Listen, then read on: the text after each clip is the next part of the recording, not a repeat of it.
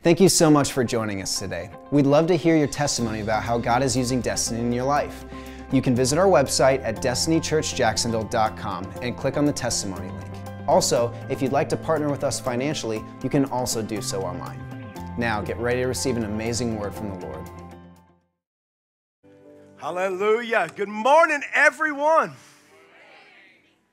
Thank you, worship team. You guys are amazing. Can you let our sound, media, and worship team know how much you love and appreciate them? God is so good. Can you guys believe that it is the last day of June? Isn't that crazy? I don't know if it's me, but I feel like the older I get, the more time flies by. Come on, can anyone else relate to that? I mean, it's crazy. It's crazy. And I think if there's anything that I've learned over the last year of my life particularly, it's that life is short. And because it's short, we need to take advantage of every second that we have and not waste it. Amen? I'm talking about us being intentional in how we live our life and spending it on the things that matter. It didn't dawn on me until yesterday as I was thinking about today being the last day of June, that it was exactly a year ago today that Jodi and I and Buck and Carrie were on our way home from dinner, and I got a phone call from my dad telling me that he had taken my mom to the hospital, and a couple hours later, she died. And I share that this morning because that tragedy, it woke me up to the reality of how short life is. Like my mom woke up a year ago today on a Sunday morning, and she went to church, and she went out to eat with some friends. She even had a friend over for that later that afternoon, but she didn't realize that would be her last day on the earth. And I hope that I'm not coming on too strong too quick, but I just have this heightened sense and awareness that it's time for us to become the people that God has called us to be. Because you see, it's so easy for us to live life by default rather than living it on purpose. But it's my heart, it's my prayer, my desire that today that some of you would flip that switch and that you would begin to live intentionally, live purposefully. And so can we just make that our opening prayer this morning? Come on, join me in prayer. Father, would you open our eyes to see things as you would have us see them? God, would you open up our hearts and just cause it to be stirred by the things that stir you? And God, would you move in such a way as to remove the things that have served as distraction in our lives? Jesus, we submit our lives to your lordship. It's your name, it's your renown that is the desire of our hearts. Precious Holy Spirit, have your way here in this place and in our hearts. And let your word go forth in power and transform us into the people that you've destined for us to be. For yours is the kingdom and the power and the glory forever and ever and ever. And God's church says, amen. Well, I would like for you to turn in your Bibles to the book of Micah. Micah is a small book of the Bible. If you need a little bit of help locating it, just turn all the way to the end of the Old Testament and flip back 7 books, and you'll find the book of Micah. But as you're turning there, let me just say to those who have not been here for the past couple of weeks, we've been on a series called This Is That, which really has been a series on rediscovering the Holy Spirit.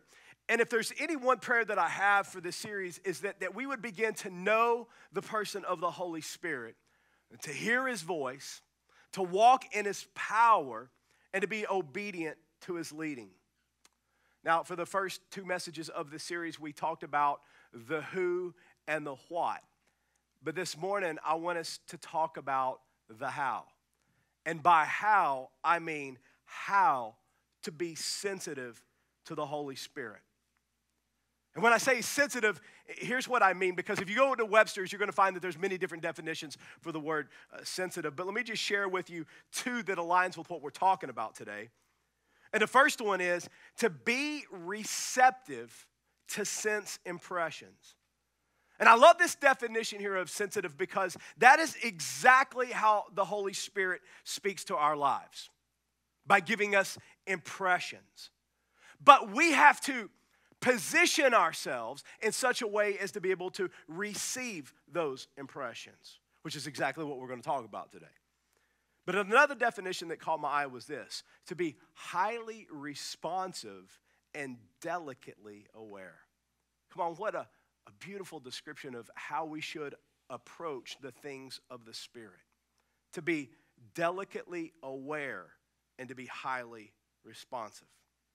All right, now I want us to look at how that connects with our text that we're going to be looking at today. So you should be in the book of Micah by now. Look with me over to chapter 8 and verse 8. Chapter 6, verse 8. The scripture says, "He has told you, O man, what is good. And what does the Lord require of you but to do justice and to love kindness and to walk humbly with your God?" Now, in this verse, we read about three particular things that the scripture says that the Lord requires of us. Three things that I believe that if we will do will cause us to have a greater sensitivity to the Holy Spirit.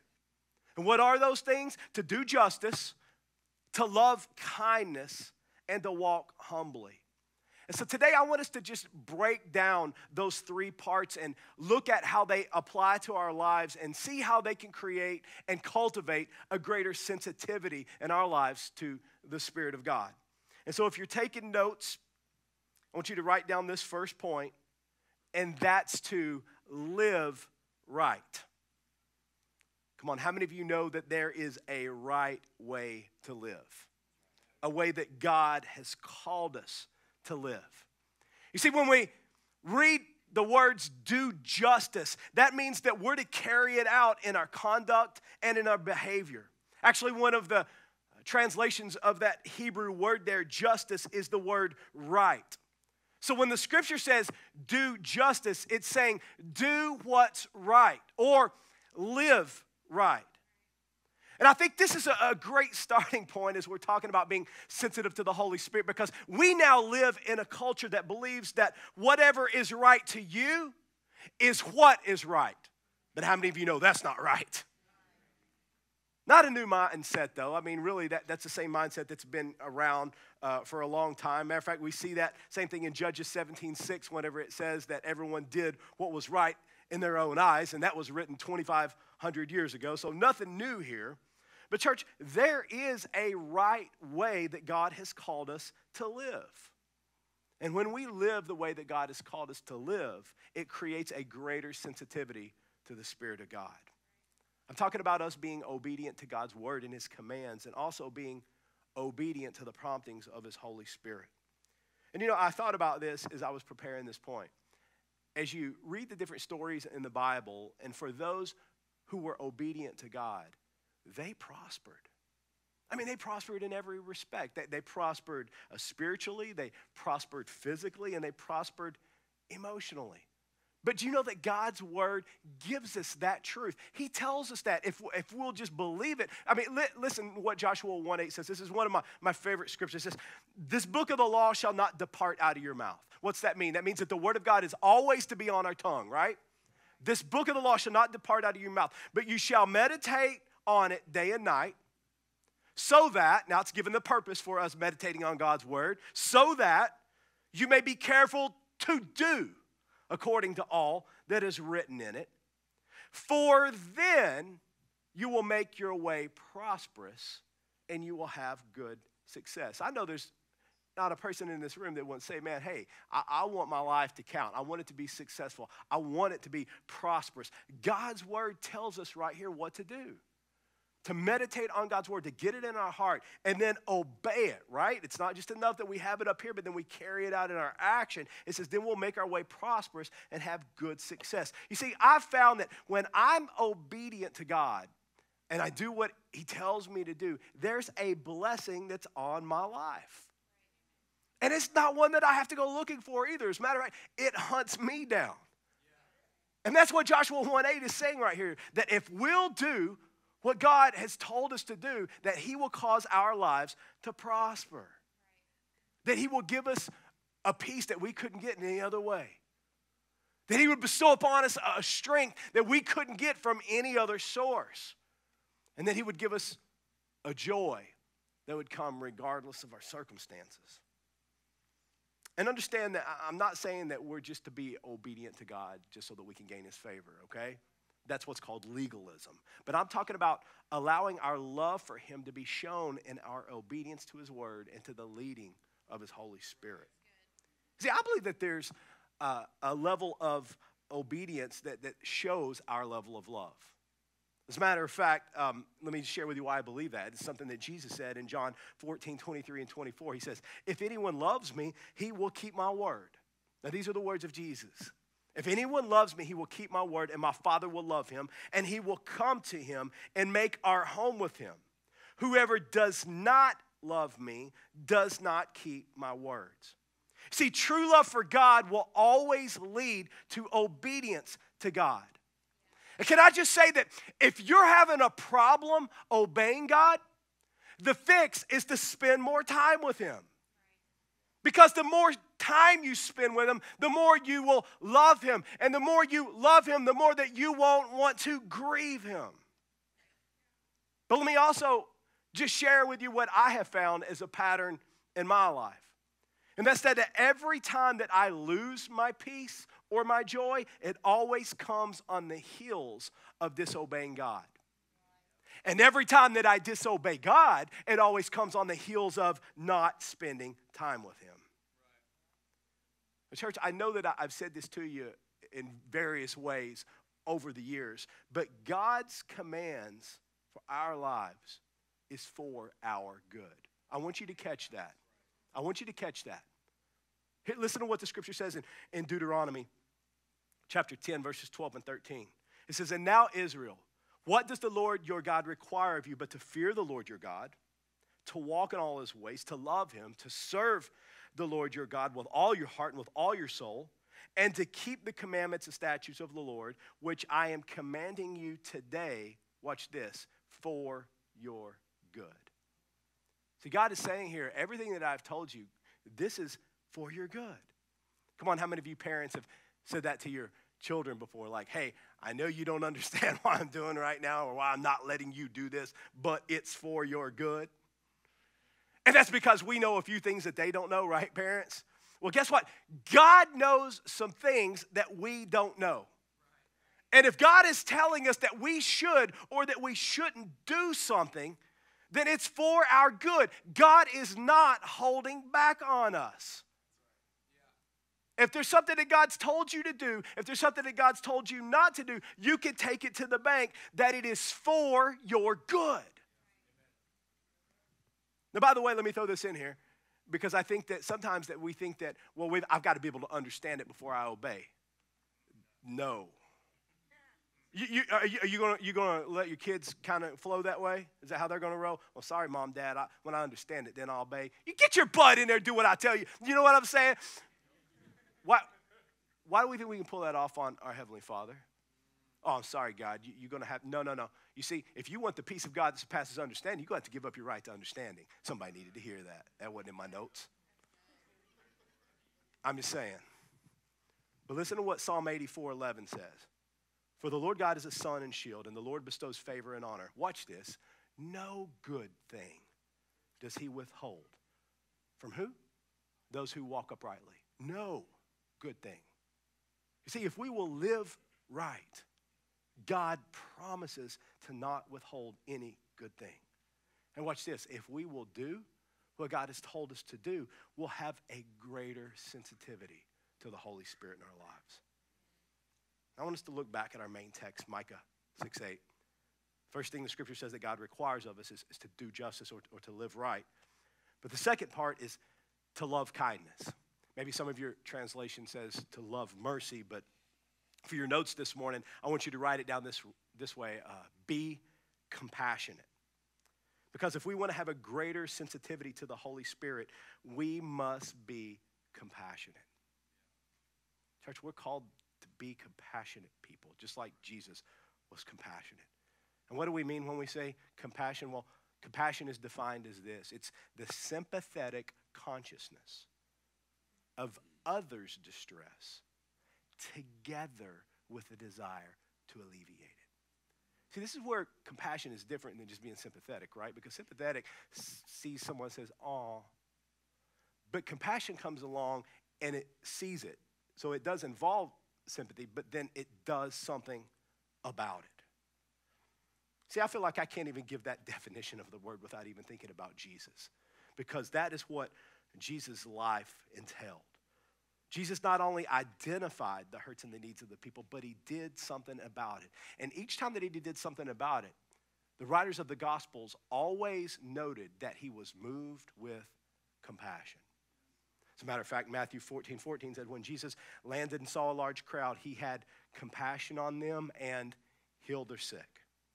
Matthew 20:34 says, Jesus had compassion on them and touched their eyes. Immediately they received their sight and followed him. Mark 1:40 and 41 said, a man with leprosy came to him and begged him on his knees, if you are willing, you can make me clean. Filled with compassion, Jesus reached out his hand and touched the man. Says, I am willing.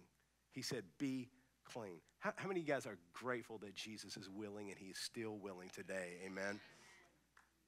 Time and time again, we see Jesus showing us what it means to be compassionate, and that it isn't just being sympathetic, but it's us doing something about the need that we observe.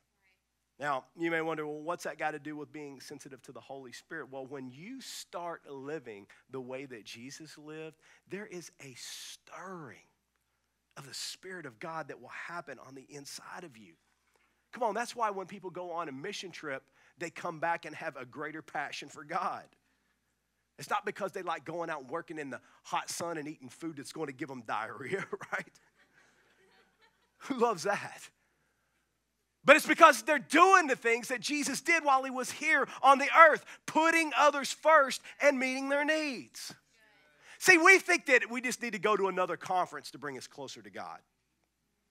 And nothing wrong with conferences, they have their place. But I'd like to suggest that what we really need to do is to get out there and do what Jesus did while he was here on the earth. Hello? Reading another book or hearing another sermon isn't what's going to put fire in your spirit. I mean, it might serve as a spark, but it's not the fuel. You hearing me this morning, church? This is a call for us to begin to live as Jesus lived. How did Jesus live? Matthew 9:35 through 38. Jesus went through all the towns and villages, teaching in their synagogues, proclaiming the good news of the kingdom, and healing every disease and sickness. When he saw the crowds, he had compassion on them because they were harassed and helpless like sheep without a shepherd. Then he said to his disciples, the harvest is plentiful, but the workers are few. Ask the Lord of the harvest, therefore, to send out workers to his harvest fields. Friends, listen, your neighbors need your prayers, but sometimes they need your back. Do you hear me? Your coworkers and your friends, they need your invitation to church, but sometimes they just need a listening ear. Sometimes they just need someone to invite them to lunch just to listen to them. You see, when we look at the life of Jesus, you'll notice that there's a simple two-step approach that he would always take and establish in his kingdom. It was demonstration, then proclamation. See, Jesus would always demonstrate his love for them. He would go, he would feed them, he would heal them, and then he would proclaim to them the good news of the gospel. But you see, here's what I believe that we've done here as American Christians. We've skipped the demonstration. We expect people to believe the message when we failed to show them the message. I guess what I'm saying is this, is that if you want to have a greater sensitivity to the Holy Spirit, then look at how you can serve someone else. Look at putting someone else's needs above your own. And we talked a little bit about this, didn't we, just a few weeks ago when we talked about serving, and we even had a couple guest speakers come in here that highlighted this, and God brought it to my heart again as I'm doing prepping. But just for those of you that are like, it becomes an abstract concept, like serving can be done in so many ways. I could sit up here for the rest of this message and give you ways that you can serve. I mean, so many different ways. You can, just spending quality time with someone can be a form of serving. Just helping someone out, maybe helping someone move, maybe, helping someone in an area that you're good at and they're not good at. I don't know, but being there for them, maybe being a good listener, that's a great thing. Maybe writing someone an encouraging note. How about this? Giving up your seat for someone, or just simply smiling. Come on, I mean, y'all, let's be honest. Like, I'm telling you, there's been days that just been, we all have crappy days, man. And there's been days, there was a day not too long ago. I think I shared this in my last message. Forgive me if I did, but it really touched my heart that I just had a crappy day, and someone smiled at me that morning. And man, it changed my whole day. I really did. It changed the trajectory of my whole day. That was a service to me. That person didn't have to smile, right? And so that's a simple way, but what we're talking about here, church, is we're talking about taking eye off of self and putting on the needs of others first. And when we do that, we're cultivating, we're creating a greater sensitivity to the Spirit of God in our lives.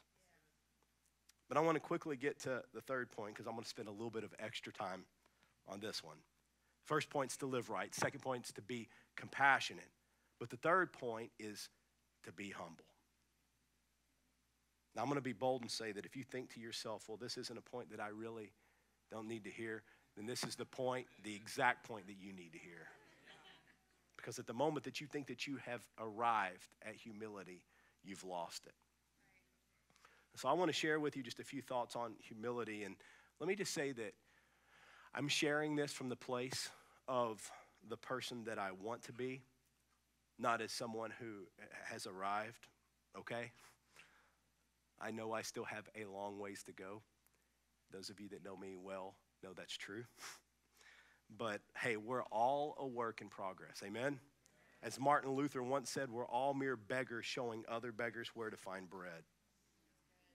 Let me start by saying what I know to be true, and that is that humility is cultivated in the presence of God. Because when we're in God's presence, it's at that place that heart transformation takes place.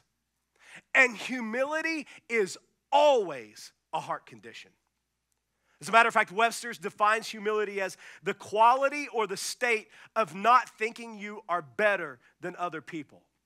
And so let me just go ahead and nip the bud and just say this, that you are not better than the person in front of you, beside you, or behind you.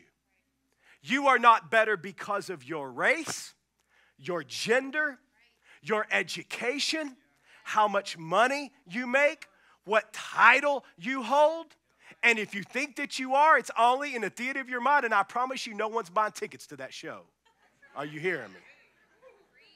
Galatians 3:28 says this, and if we could just get this word right here in our spirit, it's going to change the way that we all interact with one another. For there is neither Jew nor Gentile, neither slave nor free, nor is there male and female, for you are all one in Christ Jesus. See, watch this, man. To think higher of yourself is to think lower of someone else. And to think lower of someone else is grieving to the Holy Spirit of God, who made that person and loves that person. You want to talk about what will kill your sensitivity to the Holy Spirit quicker than anything? Start thinking of yourself more highly and lower of other people, and that's exactly what will happen. But I want to be sure that you understand what I mean when I say be humble, because humility isn't thinking less of yourself, it's simply thinking of yourself less. That's worth writing down. You see, rather than put others first, God wants us to put others first. Now I'm going to leave you with a few more thoughts about humility. Proverbs 21 in verse 2 says that every way of a man is right in his own eyes, but the Lord weighs the heart. In other words, most of the time, we think that we're right, don't we? I mean, I know that I do it. I like to think that what I'm doing is right, but the Bible says that the Lord weighs the heart. See, in other words, what we think about a situation and what we hold true in our mind, it can really be more of a reflection of our heart. And so that's why we've got to listen to King Solomon's words in Proverbs 4:23 when he said to guard your heart, for everything that we do, all of life flows forth from it. But watch this. You can't talk about humility without also talking about another word, teachability. You see, it's hard to be sensitive to the Holy Spirit when you're not teachable, because many times the Holy Spirit will use a circumstance, a situation, or even another person to teach us something. And it's hard for us to learn when we think we know everything that there is to know. Now, no one would ever come out and just say that, right? I mean, no one's like, man, I think I know it all. But watch this. The moment that you look at a circumstance or a situation or a person and say, I can't learn anything from that or from them, then you're not operating in humility, but in pride. And I want you to see from God's word why these two words, these two things are so significant, humility and pride. In 1 Peter 5:5, it says, all of you, clothe yourselves with humility toward one another, because God opposes the proud, but he shows favor to the humble. There's a couple things that I want you to see here from the scripture. First is that none of us are exempt from humility. Notice that the scripture says that all of you.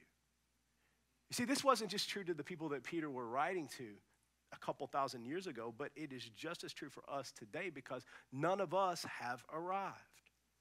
And I love the word that Peter uses there in describing humility, to clothe, because it accurately describes what humility should look like in our lives. You see, this morning, each one of you chose to put on clothes, and thank God you did. But the clothes that you chose to put on were your choice, right? Anybody put on something and take it off and put on something else today? Yeah? All right, only the women raise their hand. The men's like, I'm not going to dare raise my hand and say that. But you know you did, right? But it was your choice. You looked at it. I looked at a couple, said, I'm not so sure that's going to fit, right? Honesty moment. But it was our choice. And guys, it's the same way when we're talking about humility. When the scripture says to clothe ourselves, it's saying we are given the ability to choose. You can clothe yourself with pride. It's your choice. Or you can clothe yourself with humility. See, here's the interesting thing, is that humility actually is not one of the fruits of the Spirit. It's a choice. It's a choice that we have to make every day. Each and every day, just like you have to choose to clothe yourself, you have to choose humility. Scripture goes on to say that if we choose humility, what will happen? It also says what will happen when we don't choose humility. It says that if we choose humility, that there's favor that comes our way. But listen to what it says when we don't choose humility. And by the way, when we don't choose humility by default, I mean, that's what's called pride. And the scripture says that God opposes the proud. Now, that word is a little bit stronger. Actually, it's a lot stronger than the English translation that we use right there, because it's actually the Greek word antitasso. I studied this word in Bible college. It means to make war against. Now, stop and think about that just for a moment. When we operate in pride, we find ourselves making war against God, or rather asking God, inviting God to make war against us. Now, if you think that that's pretty extreme, when you think about it, it actually makes sense. Because if you think, that is the very thing that caused Lucifer to be cast out of heaven, is pride. Pride is a serious offense to God. But when we choose humility, we find ourselves walking in his favor. Now look, it doesn't take rocket science to figure which side of the fence you want to be on there, right? But there's another point about being teachable that I want to highlight, because being teachable, it isn't just a mind thing, but it is a heart thing. See, it's not just the people who are highly educated that can't be taught anything. As a matter of fact, can I just tell you that some of the most educated people that I know are very humble people.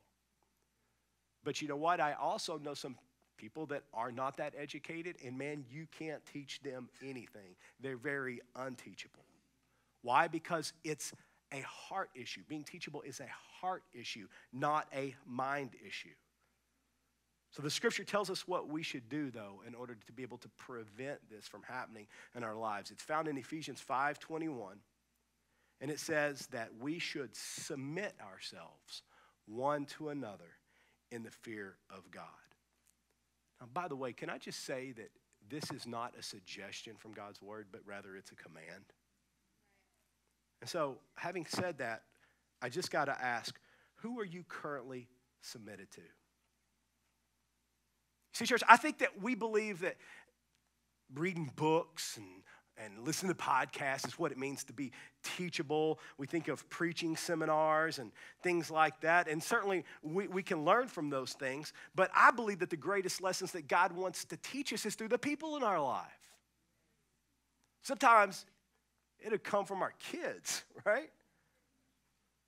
It'll come from our spouse, our community groups, our church, our circumstances, our coworkers, maybe even our employees and our neighbors. And I'm a firm believer that God is always using someone somewhere in our life to speak truth. But the question is, are we listening? Are we listening to what God is trying to say to us through those around us? Or are we rejecting it because we think that we know better? Now, if you're here and you say, well, I haven't had anyone say anything, corrective to me in a long time. Well, can I just say that you're good, but you're not that good? I mean, if no one has said anything corrective to you, because we all need counsel. Hear me. I mean, you haven't arrived, neither have I. And if there's no one who's ever speaking anything to your life, and I love you enough to say this, that chances are is that either A, you're not hearing them, like they're trying to say it to you, but you're thinking it must be for someone else, right? Like people often do in church, they hear a point, they're like, they think, I know somebody needs to hear that one. They're actually the person that needs to hear it. Ouch, right? So they're probably hearing it, but they're not listening, or you've shut down those people that's tried to speak into your lives, and so guess what? They've stopped trying. Now, I can promise you that that's more people than you realize in your life that's come to you in love, try to say something, and you've shut it down. So there's like, you know what? I ain't going there again. Reminds me of a story I heard many years ago about a pro golfer. His name is Tommy Bolt. He died, I think, back in 2008. But Tommy Bolt was he was inducted into the World Golf Hall of Fame. He was, I think he won 15 PGA major titles. He kind of golfed through the 40s, through the 70s. But he was kind of infamous for throwing and breaking clubs, that guy, and having a real hot temper on the golf course. Well, during one match, Bolt was frustrated. And he said to his caddy, he said, don't say a single word to me. He said, you only answer and reply with a yes or a no if I ask you a question. And so during the round, Bolt found a ball next to a tree. He sat down and he sized it up. He had to go under a branch and over a lake in order to get onto the green. And he looks at his caddy. He says, what do you think, a 5-iron? The caddy says, no, Mr. Bolt. He says, what do you mean, no? And he goes over and he pulls the 5-iron out of himself. He says, no, Mr. Bolt. He says, watch this. And he goes and he hits the shot, hits a perfect shot. Goes up, puts it 2 feet from the green. He looks over at the caddy, says, what'd you think about that? Puts it back in the bag. He goes, you can talk now. And his caddy looked at him and says, no, Mr. Bolt, that wasn't your ball. See, sometimes the things that we refuse to hear are the very things that we need to hear.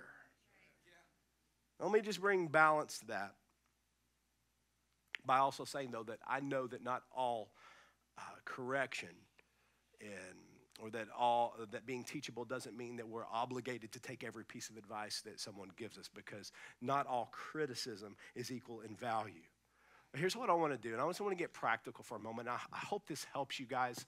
I want to share with you 3 guidelines, if you will, which I think all fall under humility, for whenever someone speaks a word of correction or advice. And the first one is this, is to listen without being defensive. You know, it's so easy for us to want to immediately be defensive whenever someone brings us a word of criticism. I used to think that every time someone would share advice with me, that somehow they were trying to attack me. But you know what I found now that I look back is actually in most all cases I was wrong. That's where Proverbs 27:6 comes in when it says, faithful are the wounds of a friend, but the kisses of an enemy are deceitful. The second thing that we do is then pray about the criticism and think about it. Ask God if there's any validity to what they're saying. But whatever you do, be sure that you don't look at the person who gave the criticism and then start criticizing them. Like, well, who are they to tell me what I'm supposed to do? I mean, look at their life. Because watch this, church. If you're waiting for the perfect person to come along and to give you advice or good correction, you're going to be waiting your whole life. A.W. Tozer said it best when he said, keep your heart open to the correction of the Lord and be willing to receive it regardless of who holds the whip. Amen. And then third, determine to allow God to help you to make changes to the areas that he shows has validity. And you say, now, Chris, what do you mean determined to allow God? Well, you see, God will only help you if you want the help. See, here's something you got to understand about the Holy Spirit. The Holy Spirit is a gentleman. And he's only going to come where he is wanted, where he is welcomed, and where he is invited. But these are 3 things that we're to do when we're given advice or criticism. But I also want to leave you with 3 things that we should say to the person that's given us the criticism, because how we respond matters. I said it matters. So you can write these down if you want, but there are 3 simple steps to take when someone offers you advice or criticism, regardless of whether they're right or wrong, okay? And the first step is this, is to say to them, I appreciate what you're telling me. I appreciate what you're telling me. And guys, the reason we do that is because you don't realize what it may have taken for this person to come and to bring this to you. I mean, like, I'm a person who, I don't mind confrontation, doesn't bother me. I'm a people person, I'm a whatever, you know. But when I have to correct someone, man, it's hard for me. And I'm like extreme extrovert. Imagine what it does for the average person to be able to bring something to you. And don't dismiss that. Don't shut that down. If you start shutting that down, I mean, they'd be telling you there's a booger on your face. Next time, they're just going to let it sit there. You know what I'm saying? You know what I'm talking about? And so whenever someone comes and they're bringing you something, man, thank them for it. Say, man, thank you. I appreciate. I had someone say that to me one time, and man, that's where I snagged this point from. I said something, I've only had to say a few corrective things, to other leaders. And I remember one time I said that, and the person looked at me and said, man, thank you, man. I know that wasn't easy for you to come and say that. I really appreciate you doing that. And I was like, whoa.